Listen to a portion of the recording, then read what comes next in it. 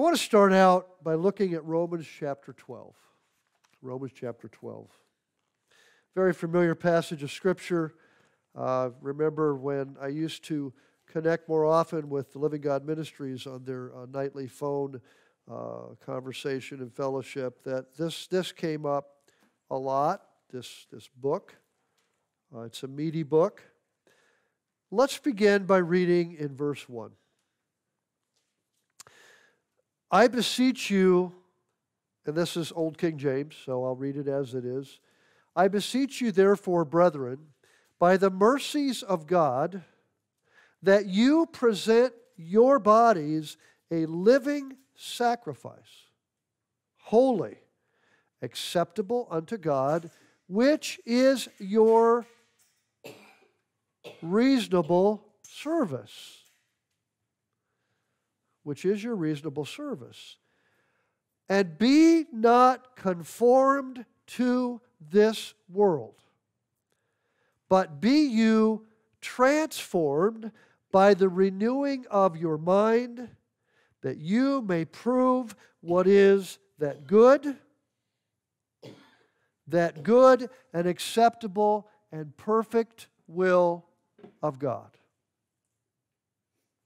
Now, up to this point in the book, Paul had been giving doctrinal instruction and most recently encouragement that Israel has not been lost, but there is yet a sacrifice for them and a time when God will open their minds and call them to the truth they had rejected.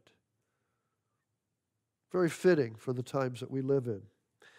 It's, like I said, it's a very meaty book, of course, and Paul was gifted, even though hard to understand sometimes, he was gifted in writing about deep, profound subjects then, which are absolutely applicable to you and me today.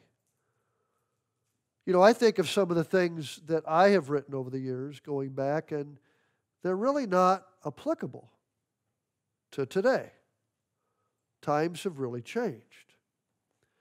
And yet some things are still applicable. And the interesting thing with God's Word this way too is Paul, as he writes, then spends most of the rest of the book of Romans giving encouragement to the church in Rome.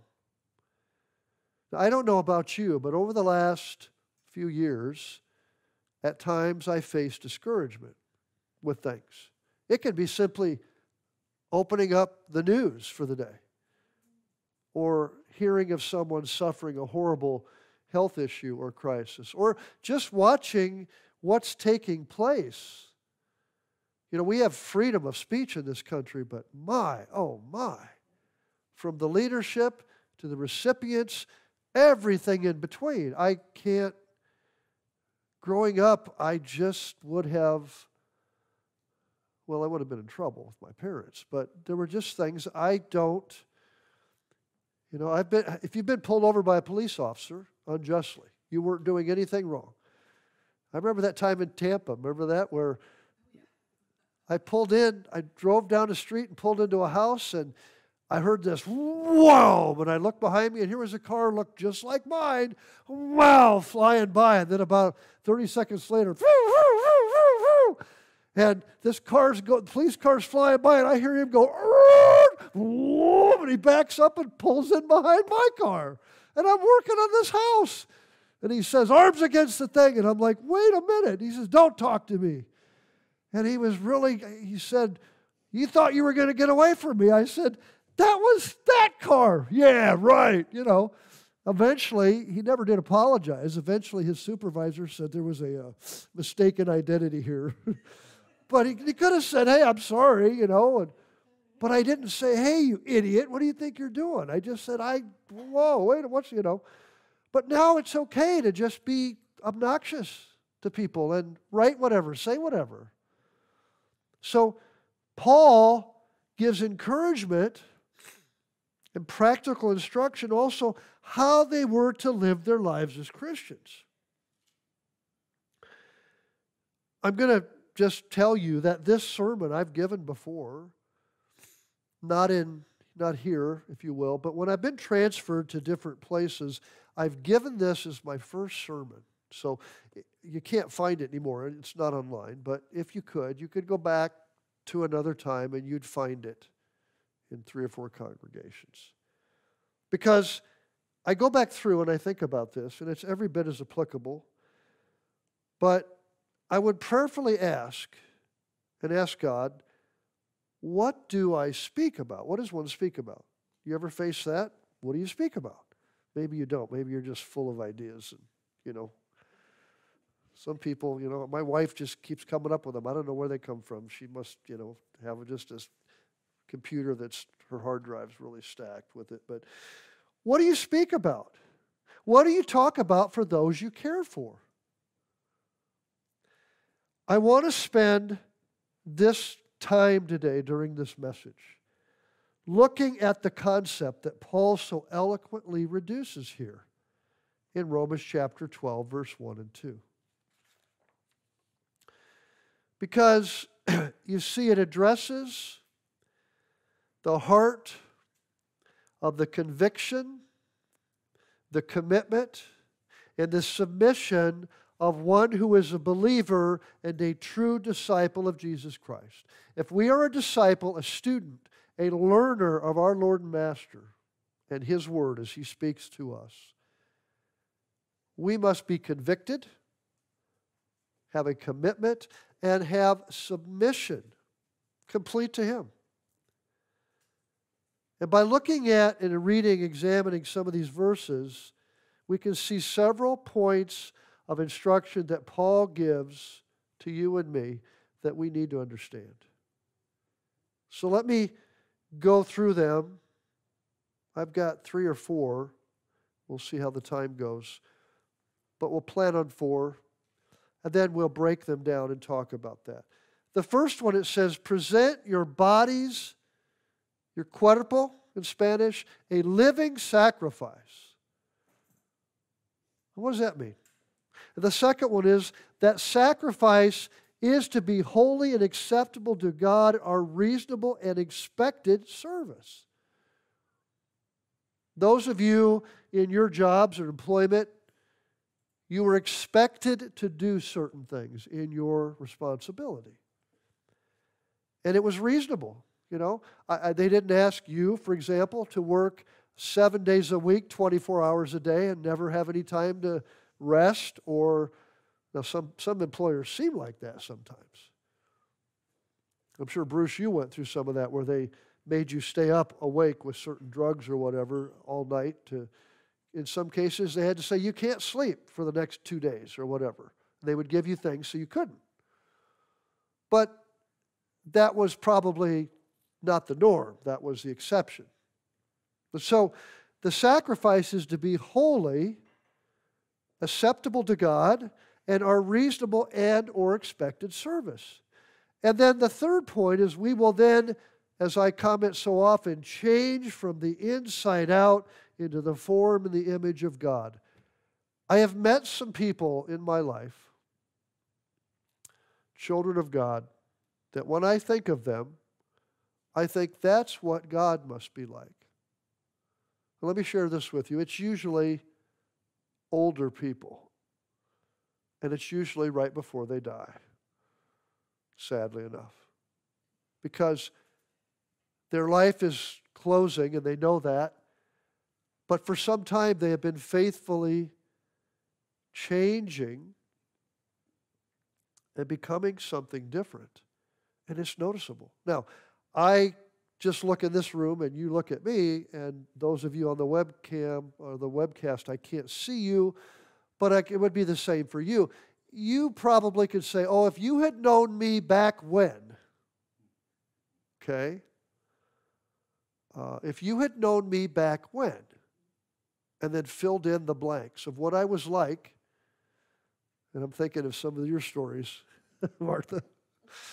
I can only imagine. That's all I can do is imagine. And I'm probably glad I didn't know you 50 years ago. But anyway, and you're probably saying the same. But, we change from the inside out. We're also changing on the outside. I looked at a picture the other day of my wife and I, and she hasn't changed a lot, but one time a man, the minister, came up to me, and we were at a conference, and I hadn't seen him in a long time. It'd been 25 years probably. And he walked up and he said, "Oh, Gail, life's been good." And he said, "Oh, Scott, I'm so sorry." Love you too, But you can look at us, Some of you post on Facebook, look at my hair, all the highlights. It's gray, Some of you, just in the short time I've known you, a few years, have changed. But what about the inside, the form and image? And we then, as we begin to change, as a result, we'll be able to prove or discern what the will of God is and then live it. Have you ever asked yourself a question? Father, I pray your will be done. Well, what is your will? And he says, I'm telling you what my will is. And you read it, and yeah, but what else is your will? I get this. He says, no, you don't. Yes, I do. No, you don't. Okay, let's try you out. And then, and you're like, okay, did you ever think you'd be in Alabama? All right. Or whatever it is, maybe not just physical. What about spiritually? Have you ever gone through something where you're like, oh, and you say, Matthew 6 says, Our Father which art in heaven, hallowed be your name, praise be your name, your kingdom come, your will be done. And you just read it over and it kind of flows and it's just good and you feel good about it until he says, okay, child, here's my will. You're like, wait a minute. We were getting along real good until you did that. Right? That's your will? No. You got the wrong person. Remember Jonah? How many of God's servants, men and women, family members, said no? Right? Abraham said, I'll figure this one out. You're my friend, so you'll understand. This is my sister. Liar, liar, pants on fire, nose as long as a telephone wire, right? When God says, okay, here's my will, you got to go through this, or this has to happen, or to your family, or whatever the circumstance is, that's one of the biggest lessons we'll ever learn. But you'll be able to discern that. As your relationship with God, as you follow that being a living sacrifice, you'll say, it'll nag on you. Trust me, been there. God, do you want me to do this? Yeah, I do. And your mate may say, you're crazy. No, I really feel we need to do this. My dear wife, I won't even bring up all the examples, but in our life, there's times she said, have you, not to me, but have you lost his mind? Right? And you say, I believe this is God's will. Now, we need to be careful because some people say, well, I prayed and fasted about it, and it's God's will that we do this. What? You're going to quit your job? You got a good job? Everything's going fine? Family's here, and you're just going to move because you like the fishing over there better? I don't know if that's God's will. Yep, I fasted and prayed about it. Well, how do you argue with that? You say, well, I fasted and prayed too, and my conclusion is different. And then the fun begins. But sometimes God's will, many times, is not what we would ever imagine. Ever. Ever, ever, ever. But yet, we can discern that and we understand it better. Paul seems, if you will, to give us a formula. I was always keenly interested in the formula. That's why when I was younger and they would say, well, here's a certain thing we'll give you. Whether it's eye drops to make your, bigger so they can see and, you can't see for several hours afterwards because too much light comes in because your just pupils dilated too much. But I always ask me, what's the formula? What's in this? What's in the new and improved ketchup before when it used to be old and needed improvement? What's new? What's in the formula? Okay? What's in, you may think I've lost it, but what's in gasoline? When I stop at the pump and I see, okay, here's how much the taxes are, and you say, do you do all that? I do. But what's in the formula? What makes Exxon's formula whatever better than Mobil's? And they all claim these things. What's in the formula? What about Coke? A cola. I got to rephrase that. Instead of Coke, like cocaine. Coca-Cola, the drink, which I don't drink. But what's the special formula? Do you remember? It's a secret ingredient. That's why they call it the real thing. RC tried to duplicate it, I think. Pepsi. Various others. I think there's a cola that Sam's Club or Walmart has, its own. Usually about 10 cents, or used to be 15 cents a can when everything else was 50, so I don't know what it is now. What's in the formula? Right, you know? In those that take insulin, what's in the insulin? Where'd it come from? Don't want to do too much research. I used to take glucosamine congroidant, I think that's what it's called, for my knees, until I found out, for me, that 95% of it came from shellfish. So I stopped. That's my choice. But others may say, no, I don't have a problem with it. That's your choice. But what's in the formula? And so Paul gives a formula. Let's examine it and see if we can learn and apply it in our lives. So first of all, present your bodies a living sacrifice. Does anything jump out at you? Living and sacrifice. Do those two, anybody, those okay with you? I'm a what? Oh, okay. No, she said an oxymoron. This hearing, I'm going to have to get Miracle Air eventually. Paul is using some terminology of the priesthood in animal sacrifices. But there's, as we say, a twist here. This is something a Greek would never say because he was interested in the spirit or the mind primarily. It is you and me he's talking about.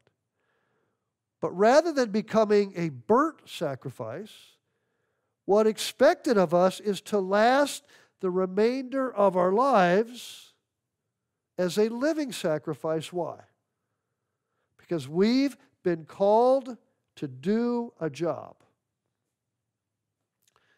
Part of our calling is to do something. Now you may say, I'm looking at Martha here to pick on her, you may say, well, I can't really do a lot to serve people. I don't get out a lot, I can't walk a long distance, all these things. God doesn't say, no, only people that are 31 years old, mature, know the Bible perfectly, young, agile, don't require much sleep, healthy. It doesn't say that. Yeah, it just wiped all of us out, right? Well, some of us, I don't know, some of you may still. But rather than becoming a burnt sacrifice, we've been called to do a job. I think sometimes in this fast-paced world, we forget what God has called us for. I know I do. Because you get caught up in everything as it's going, and you forget. Let's go to Romans chapter 6. Go back a little bit. Romans chapter 6 and verse 13. Notice what he wrote. It says, present your bodies, not just your mind. In Romans 6, verse 13. Neither yield you your members as instruments of unrighteousness unto sin, but yield yourselves unto God as those that are alive from the dead, and your members as instruments of righteousness unto God. In verse 16. Know you not that to whom you yield yourselves servants, what did it say? Servants to obey, his servants you are to whom you obey, whether of sin unto death or of obedience unto righteousness. In verse 19, I speak after the manner of men because of the infirmity of your flesh, for as you have yielded your members servants to uncleanness and iniquity unto iniquity, even so now yield your members servants to righteousness and holiness. I'm looking at this beginning at verse 16, going down through verse 22. It has 1, 2, 3, 4, 5, 6, 7, 8 times it says servants. What does God expect? Over the years, I've had a similar conversation with folks who have told me they were to accept Jesus Christ, which means to make Him Lord in their heart. And that was it. And it is love and the spirit of love that God wants from us. And that's it. The physical things don't matter. I was reminded of this recently in a conversation. Someone said, I love your ministry. I love what you guys are doing and what you believe. And there's a lot of others doing the same. I said, yes, there is. But he said, this Sabbath thing, the unclean meat, the holy day observance, this tithing, all this stuff, no, I'm not into that. And he said, Christ, and you can almost repeat it for them, He became Sabbath for us. So our rest is in Him. And if we just love Him and keep every day as the Sabbath, we don't have to worry about a specific day. And I said, do you really believe that? He said, of course, you should. You would have more followers. And I said, maybe, but I'm not in it for followers. We're in it together to worship Him in spirit and in truth. And so it has to be from God's Word. Whatever. I love that line. That's a conversation stopper. Teenagers are good at that. You're trying to talk to them. Sometimes, I know I shouldn't say that's a generality. Sometimes younger people can do this as an answer when they don't want to talk anymore. They say, whatever. You know, you want to take their bubble gum out of their mouth, but you realize, okay, but whatever. So I just said, okay. So Paul is clear. It isn't just our minds and our heart that must be under submission to God, but our bodies and actions also. In everything we do, everything we are. In other words, a what? A complete sacrifice. 1 Corinthians chapter 6. We're close there. Let's pop over there. 1 Corinthians 6, verse 19.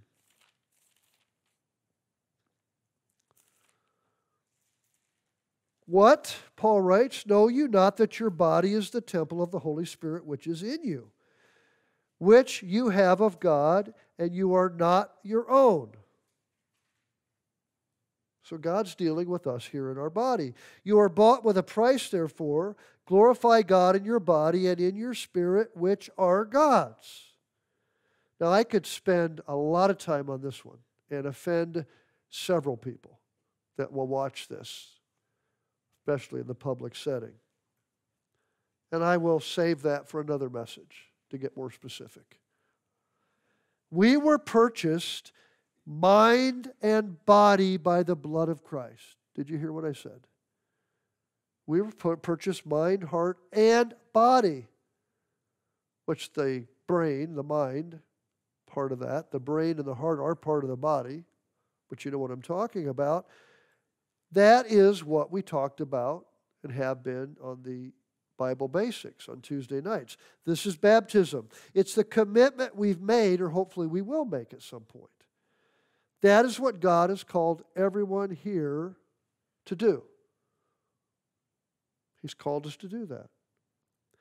And if we aren't taking our baptism seriously, or looking toward that at some point seriously, are we responding to God, or are we just marking down, putting in our time? I'll just hang tight on that one. I don't want to make that big of commitment. You know what is alive and well in the world today? Very few people want to commit to anything.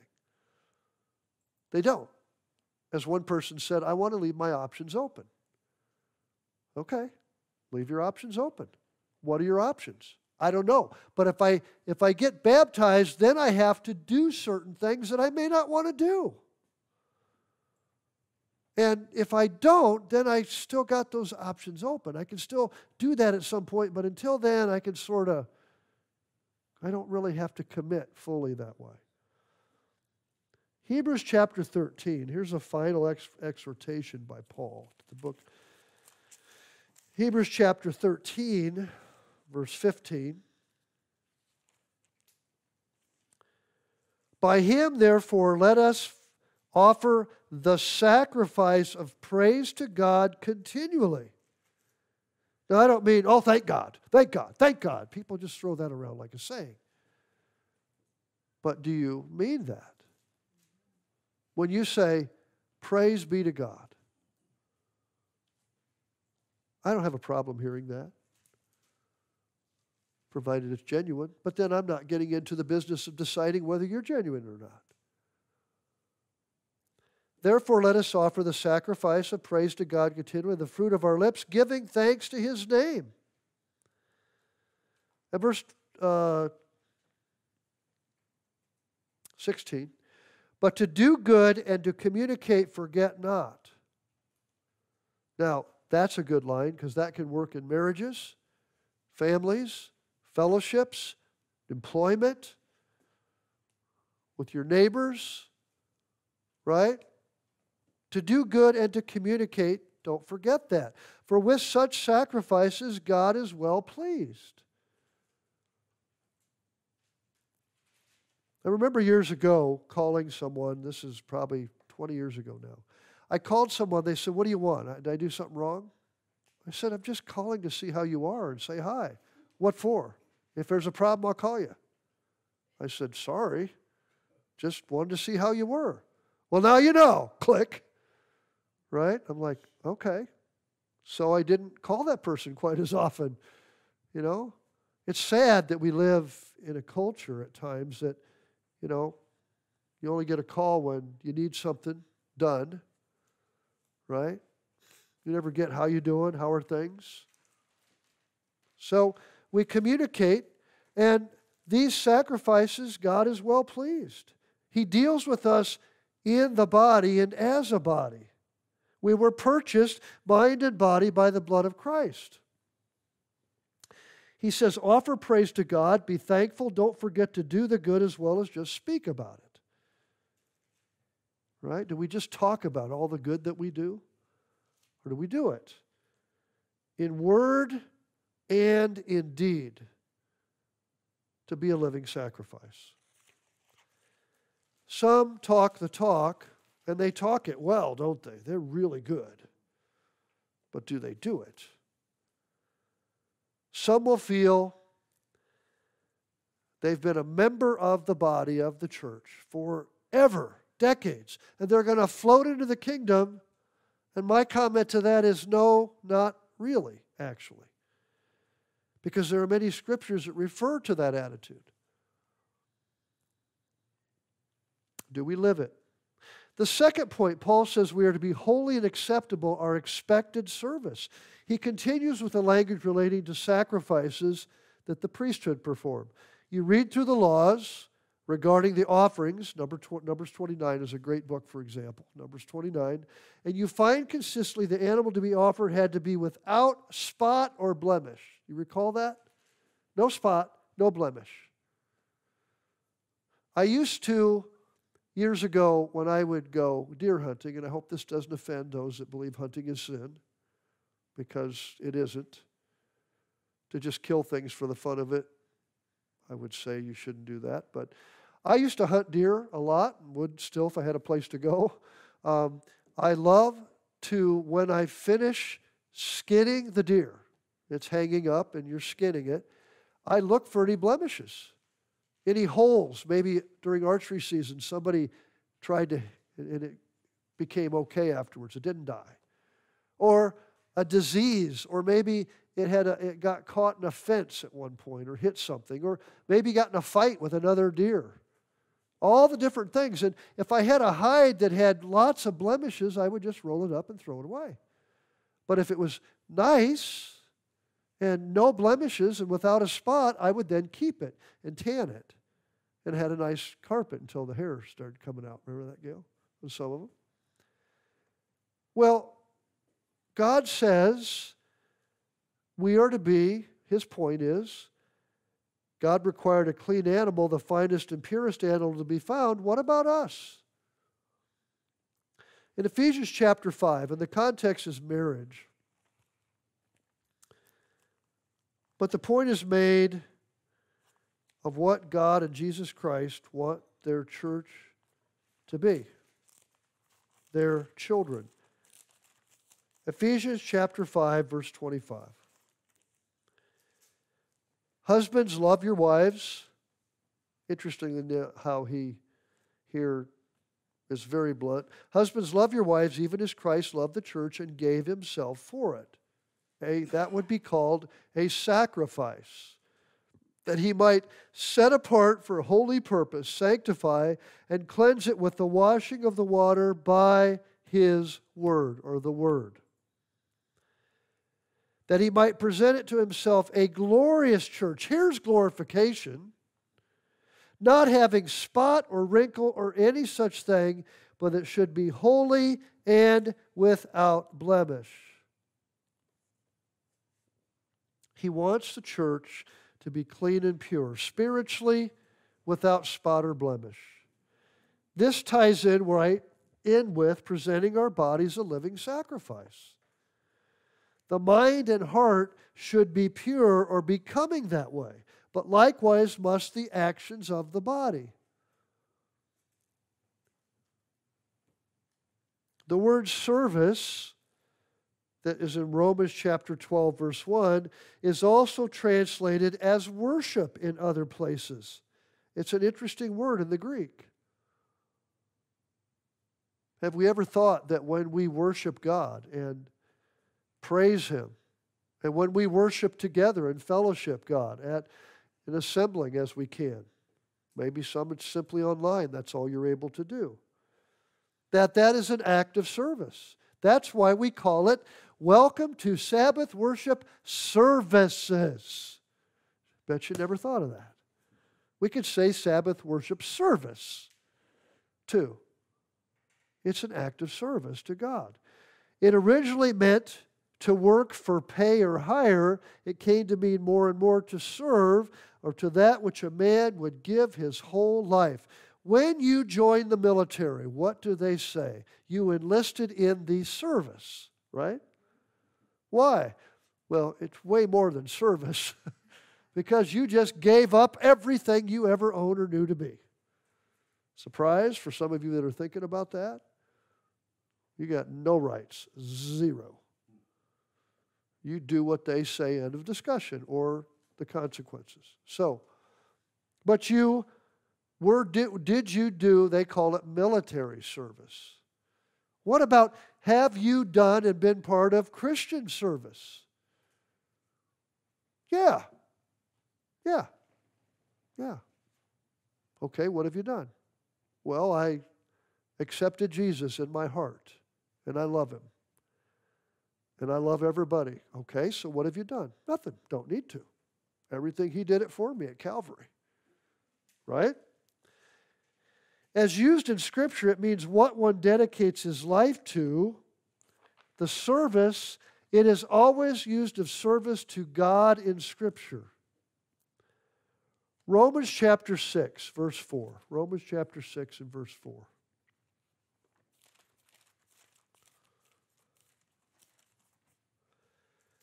Therefore, we are buried with Him by baptism unto death, that like as Christ was raised up from the dead by the glory of the Father, even so we also should walk in newness of life. Now, don't look at me. I won't look at anybody. And out there, I can't see your reaction. But how are you doing? Are you walking in newness of life? Or you sort of just tweaked what you think works and God will accept? And some of it's new, but not a lot. This is part of a living sacrifice. This sacrifice we are willingly submitting to God and agreeing to live, and here's the hard one, life as He directs. So maybe you've been through some things, you're like, oh, I could have avoided that, that should have never happened, da-da-da-da-da. And He says, look, I got this. I'm directing your life. There's a great purpose. Remember, someone used to say there's a great purpose being worked out here below, individually and collectively. At the same time, He lifts us out of our sin. He cleans us and gives us the ability and strength to live His laws in this way of life better and better. It isn't just about accepting Jesus and being blessed and feel good all the time and warm and fuzzy. Because serving God, just like I could say with you when you were in the military, there were times when serving inhaled much wind. I'll let you translate that. Because you're like, well, I never signed up for this. This isn't what I thought it was going to be. Right? But you what? You realize when you're married, you said, I agree to serve my wife or my husband, except when they're like this or they do this. God says no. Husbands, to become a sacrifice for your wife as Christ was for the church. Now wait a minute. Now he's meddling. Now he's getting into areas that he doesn't understand. He says, yes, I do. It's a great mystery.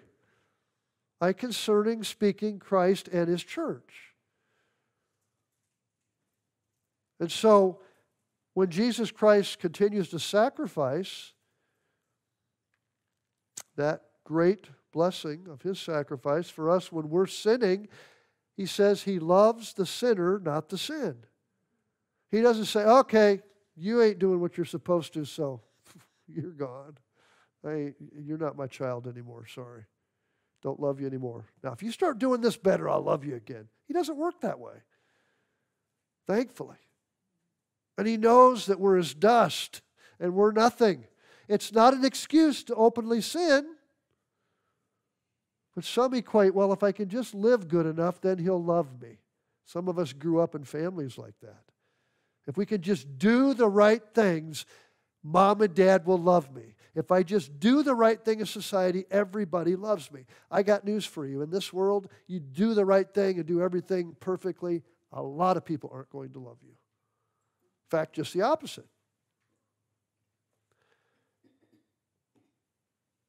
Luke chapter 17, verse 10 says there's a mechanical keeping of the law that isn't enough.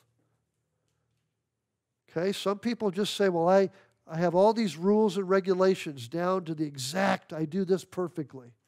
That's why in 1 Corinthians he said in the new covenant, you don't need to have the outward show anymore. Now if you want to, that's your business. But you don't have to have it.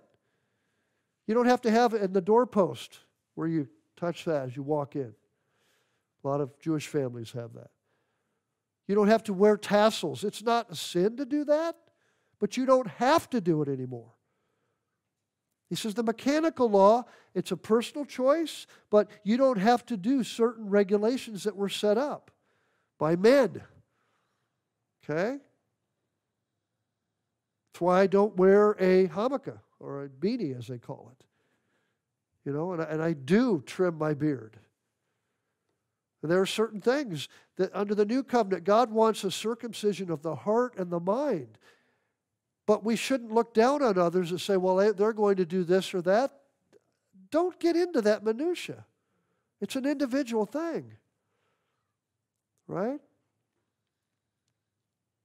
And so we are reasonable and spiritual. Expected service has been called. We aren't to stop keeping the commandments of God, but we have to go beyond and keep the Spirit also.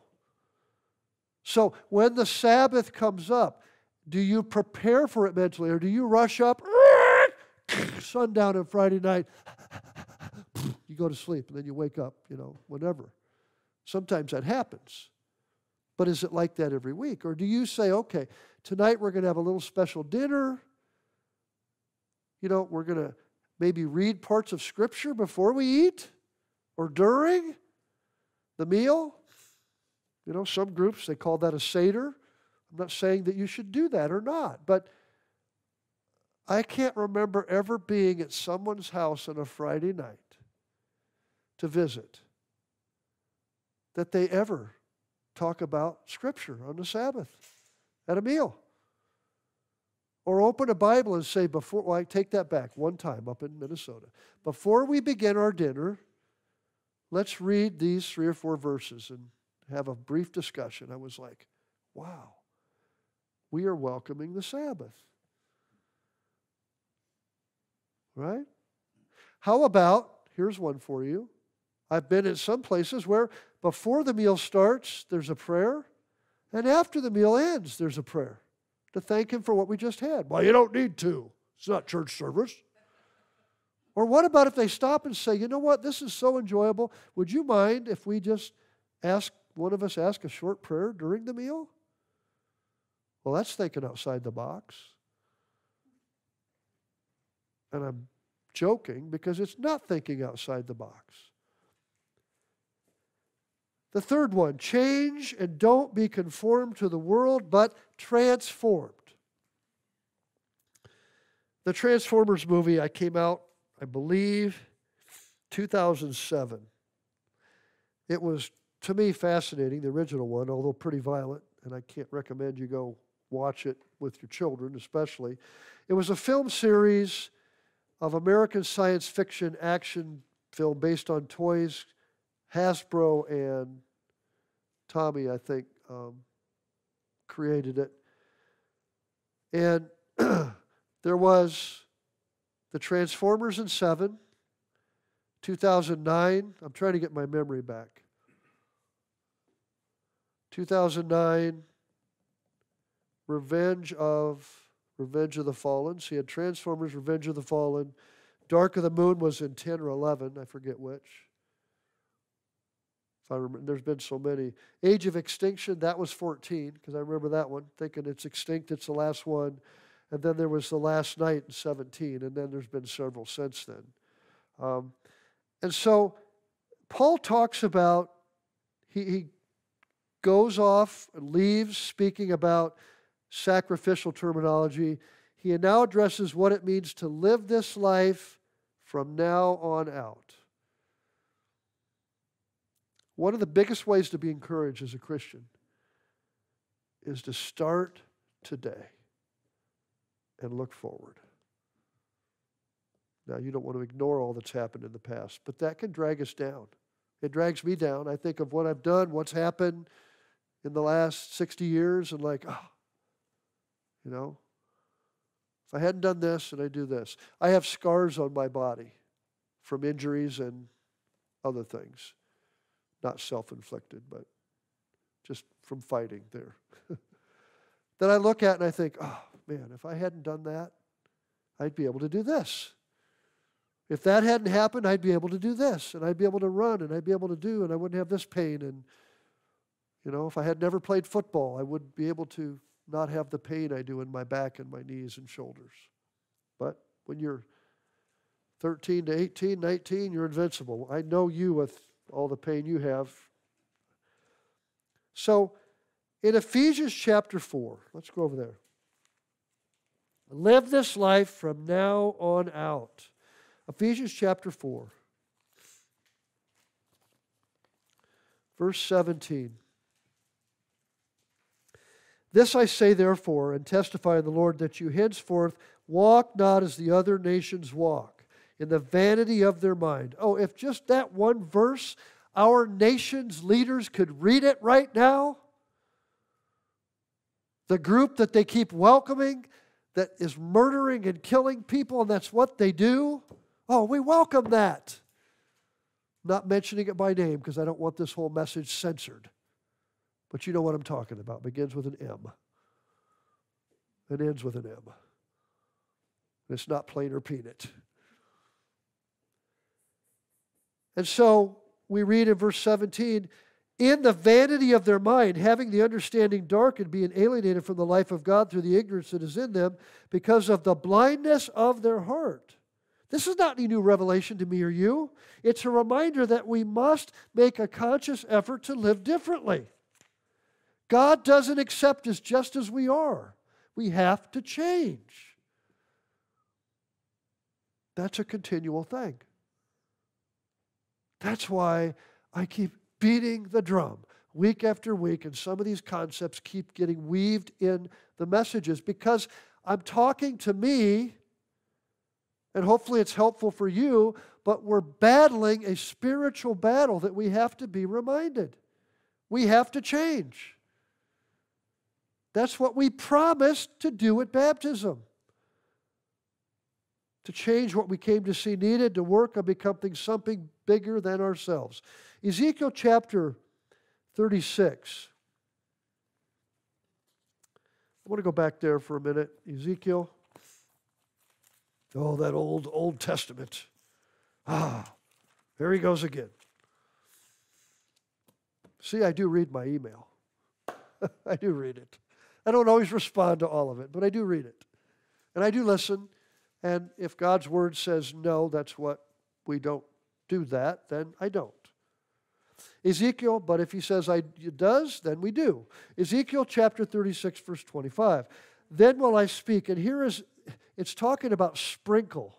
It's an allegory of the high priest sprinkling blood on the altar and the mercy seat. And if that's a job you think you want, I think you should have thought again. It's a bloody job. Not if you're in England, that's a curse word, bloody, but it's a bloody job, meaning bloody job. Then will I sprinkle clean water upon you, and you shall be clean from your filthiness or from your idols, and I will cleanse you. A new heart will I give you, a new spirit will I put within you. I will take away the stony heart out of your flesh, and I will give you a heart of flesh. And I will put my spirit within you and cause you to walk in my statutes and keep my judgments and do them. So when you receive God's spirit, you can just stop keeping the law of God. It says quite the contrary. I'll give it to you, so you shall keep my judgments and do them. So when you're baptized, receive God's Spirit, guess what? You need to keep the Sabbath holy and the holy days. And the many other that God describes. Baptism is what we've been instructed to do. In the same way, the water we're immersed in pictures us being cleansed and sins washing away. Let me ask you, what is your heart of stone? Hatred? Anger? Indifference? Self-centeredness? Spiritual understanding? Or self-righteousness? Pride on how balanced you are? Maybe pride on how you worship.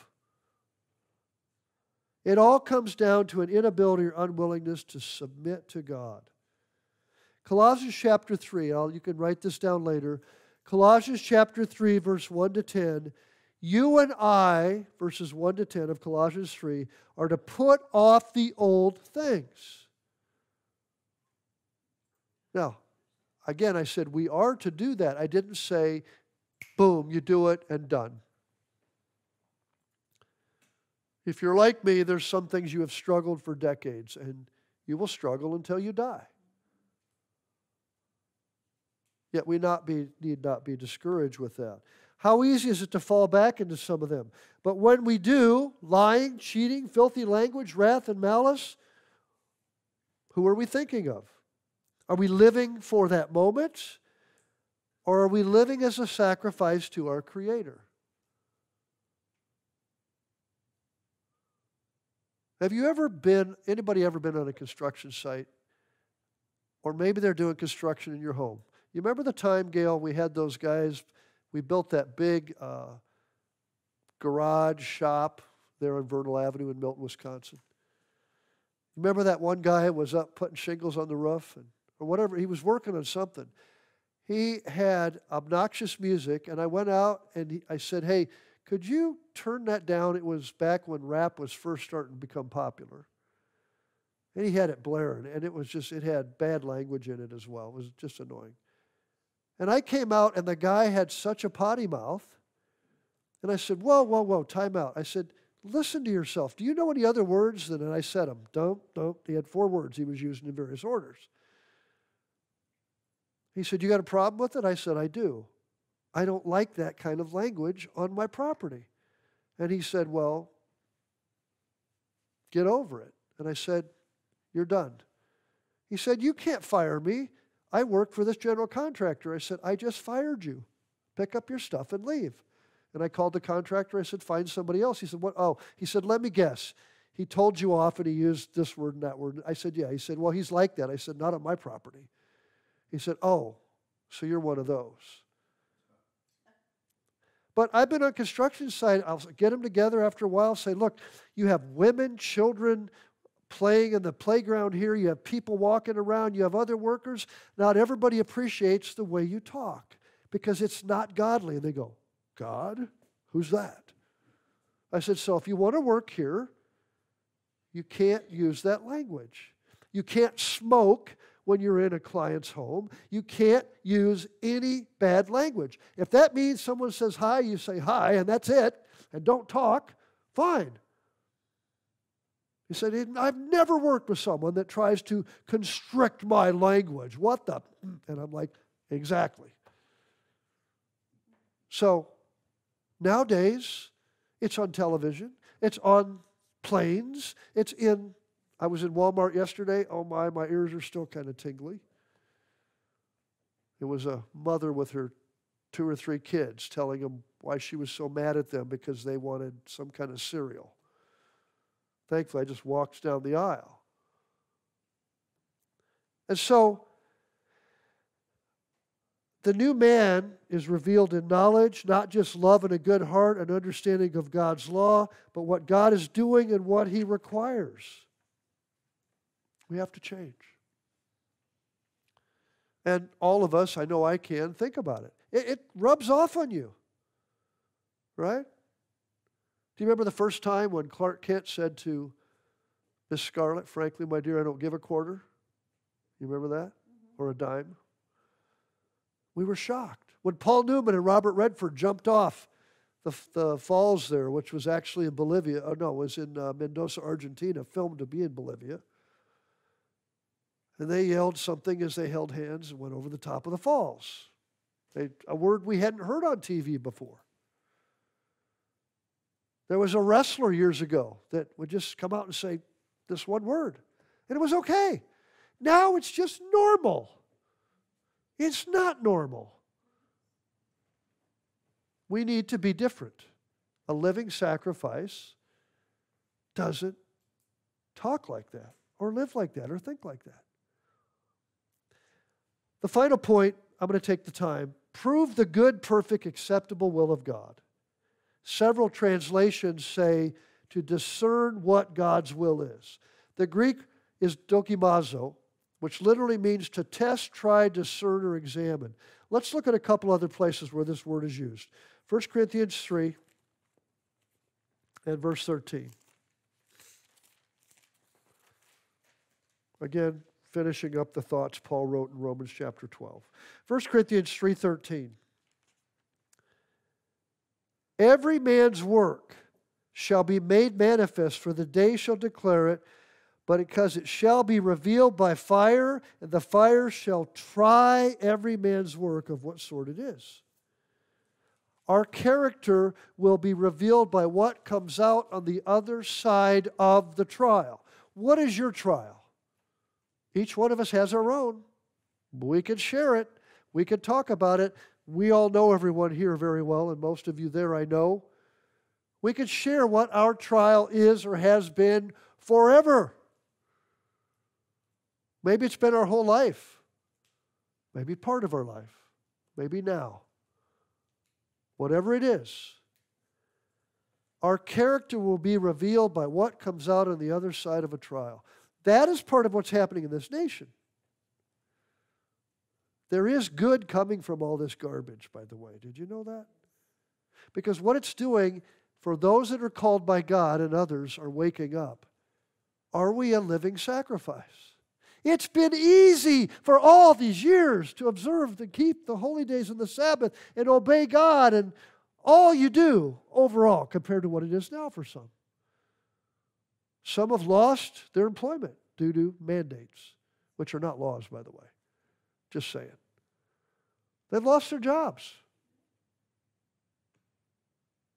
I won't get off on that because I can. What happens when you're under duress? You know, I used to rehaul, been many years, but I'd rehaul engines. I remember the first one I did was a 64 Dodge truck. I could sit on the inside and take the valve covers off. And in working on that, I had to make sure that the bolts I had were the right number on top, right tensile strength, right torque, so that when they were put under duress, when you start an engine, whoom, and you got the motor mounts, but if the bolts aren't the right, you know what they'll do? Bing! They'll shear right off. Do you know that when you have your tires rotated or changed or balanced, you know what they do? They torque your lug nuts down. Specific foot poundage. So that it doesn't fly off when it's put under duress. When you do a Dukes of Hazzard turn around, by Buc-ee's, the tire doesn't go ding, ding, ding, ding, ding, ding, ding. You ever see that happen? Oh, the guy forgot to tighten them down. You need to make sure under duress it's going to hold. Down by Gulf Shores in Orange Beach, the homes, most of them, are built so that when the wind really blows under duress, they're not going to just blow apart. What happens on the other side of the test? 1 Corinthians 11:28, we are to examine ourselves prior to the Passover. 1 Corinthians 11:28. We are, however, to examine ourselves on a daily basis. We are to discern where are we in terms of obedience and submission to God. That's what Paul meant when he spoke of proving what the will of God is. We know already that God's ways and therefore His will is good, acceptable, and perfect. What is required for us to live it and experience it firsthand? Book learning is one thing. Okay? Book learning is important. I have read so many books. If you're looking for a book, come to my library upstairs sometime. And I'll be willing to say, would you like this? Right, Bruce? You want these books? Here. I've got two more boxes. My father-in-law gave me more boxes. I don't want to give those away, but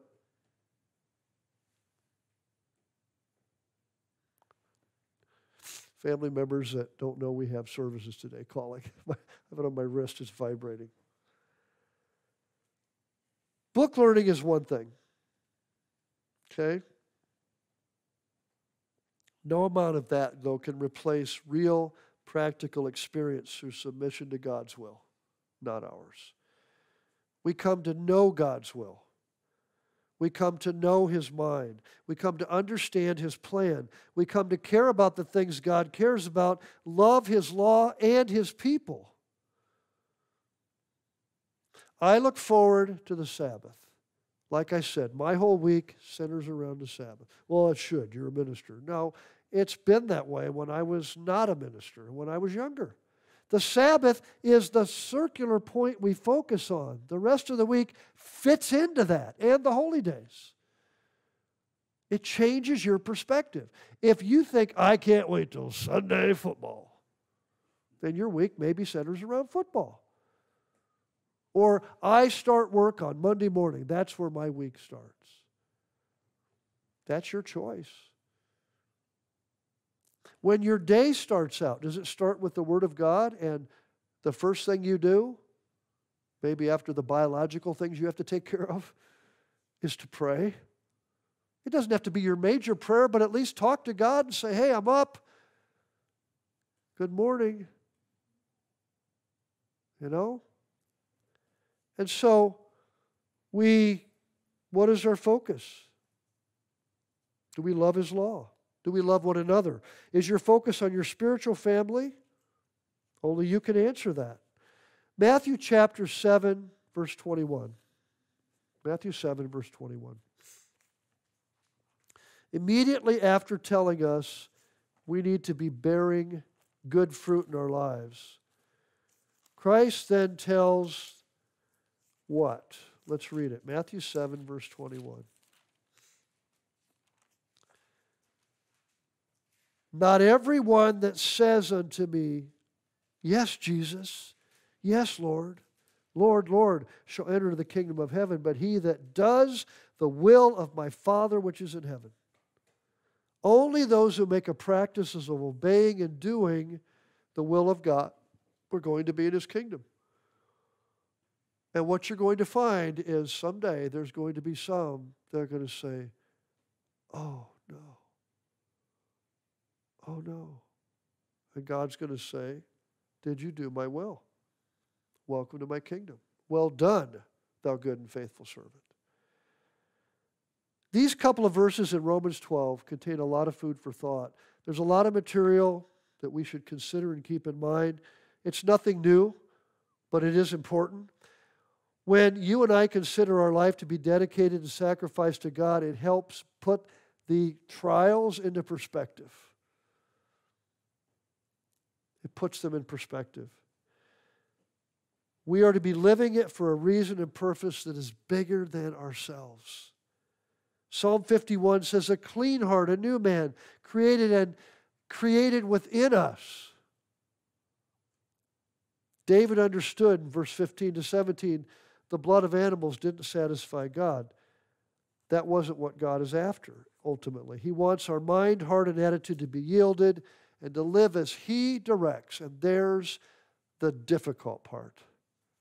I want you to submit to my will even when we don't understand it. You ever face that? God, I don't understand. Why? And He says, patience, grasshopper. Patience. A whole sacrifice. Think about why God has redeemed us from the certainty of death and this awesome future that we have and we talk about, that we think about, we focus to serve with Him and serve others for all eternity.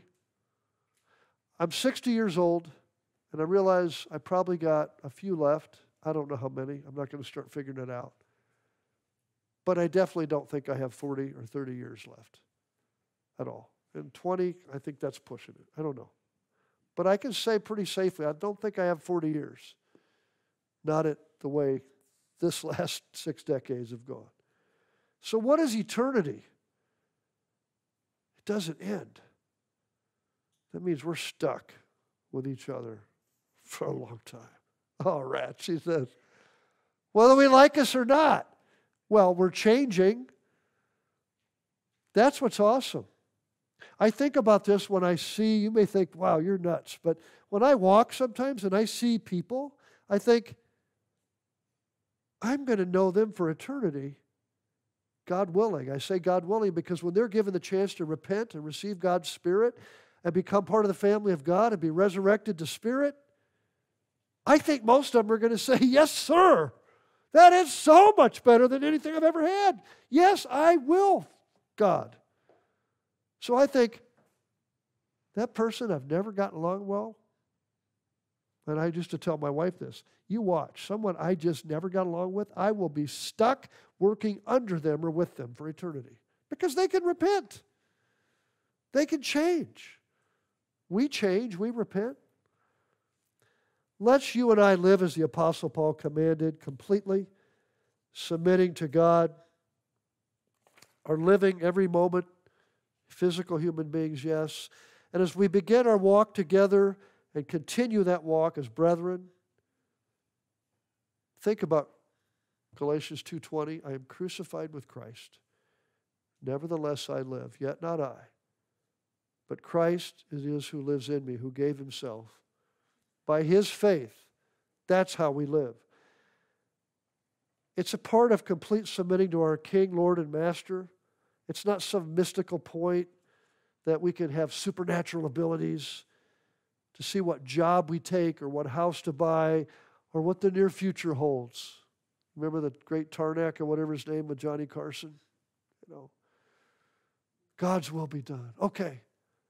All right, Victoria, you need to go buy a brand new Escalade. There, that's God's will. I'm joking. Paul is talking about discerning, proving, or literally experiencing the calling of a lifetime as he lives in us. So yes, we are to be a living sacrifice. It is part of an incredible calling that you and I have. And thank God for that. So join me if you would. Let's close in prayer.